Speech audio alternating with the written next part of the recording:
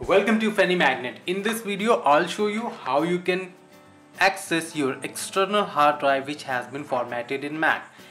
This hard drive I'm using on Mac, and the partition of this hard drive is completely in Mac format. And this is my Windows laptop, and I'll show you how you can access or how you can copy your data from a hard drive which has been formatted in Mac format.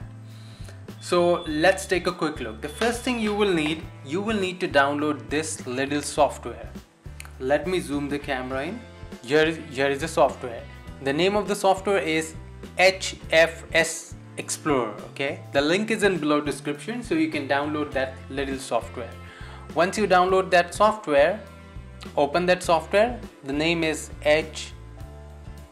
HFSExplorer. Okay, and as I said, the link is in below description, so you can go to that FileHippo website and download that particular software.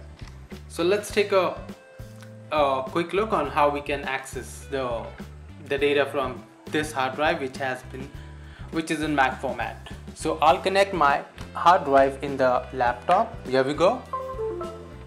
It will just give a sound. Normally when you will go in this PC, you will not see the hard drive.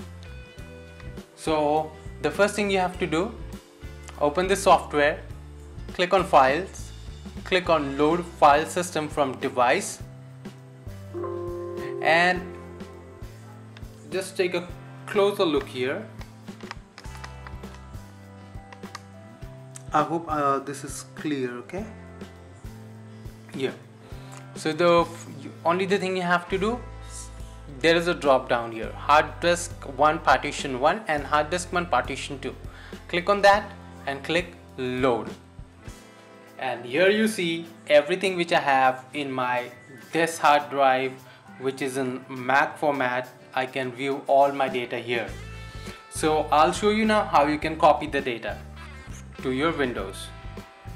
Let me push the camera a little closer for a better view. Here we go. Now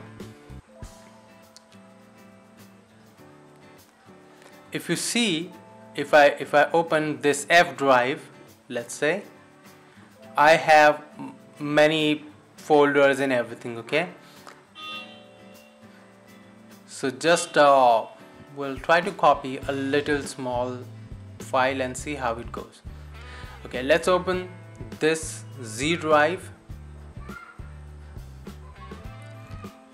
and let's say I want to copy this 1.jpg.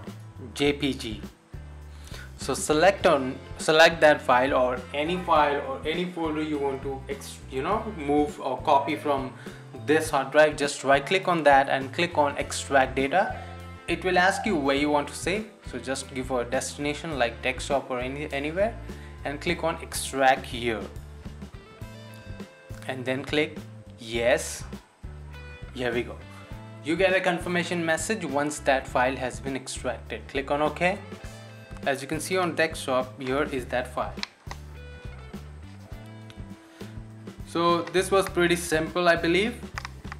So next time or whenever you buy a new hard drive, I will always recommend that you format in MS-DOS format, so that in case when you format in MS-DOS format, you can access that hard drive without any third-party application on Windows as well as on Mac.